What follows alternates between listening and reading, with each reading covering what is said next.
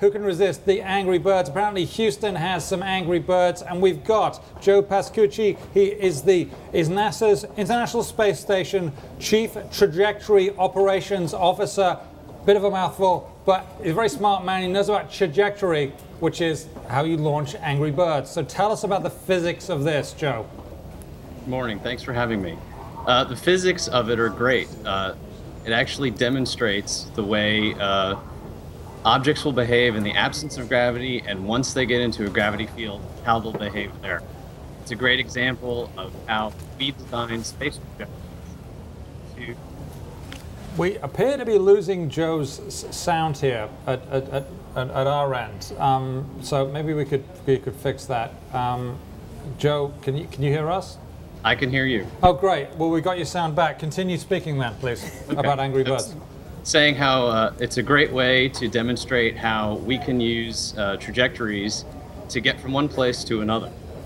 And I think it's a great teaching tool for that. So how realistic are the physics in the game? You know, I know that... Yeah, go ahead. From what I've seen, I would say they've been, obviously simplified from what happens in reality, but I think it's a really good example of how, like, interplanetary probes could take gravity assists from other planets in some of those stages on the game. I've taken the opportunity to play it this morning before I came to work. How you could use the gravity of another planet to help you get from one place to another. Oh, and it's like the slingshot idea, which was one of the original ideas with the moon landings, right? That's exactly what I saw when I played the game, yeah.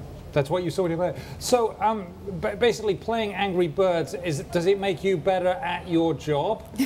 I mean, does it? I mean, should everyone who wants to be a NASA trajectory operations officer, should they be going and getting an Angry Birds game now? I think maybe if you're a kid, that'll be good inspiration to help, but a good college education with a strong mathematics and physics background would be more important. Mm.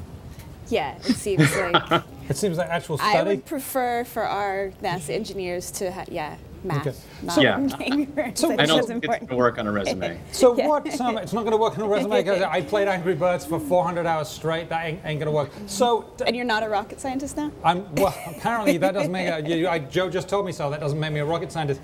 You are though, Joe. So what things can, when you're doing this, what can we learn from sort of space and the way things are projected, and how is it different firing Angry Birds in space than on land?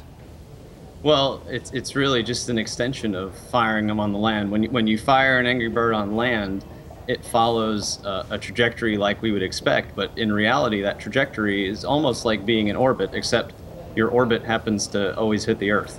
So this game takes those trajectories out further and allows you to see what would happen if you were near an object but far enough away that you could actually fall around it.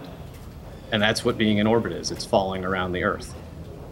So it's falling around it. Now, there've got to be other factors there. I mean, there's no atmosphere in space, so there's no resistance to things, and there's no gravity. So presumably these trajectories could be quite enormous.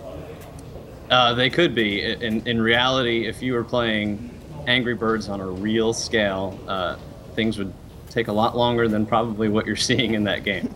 But I think, like I said, it's a great example of the types of things that we begin to think about when we think conceptually about what's happening in orbit to go from one place to another. So do you have any tips for people who are going to download the game and start playing Angry Birds in space? Anything that they should keep in mind? My main tip would be, besides playing the game and trying to get your pigs that you're trying to kill, take some time and have some fun and see what happens when you throw your birds in different places.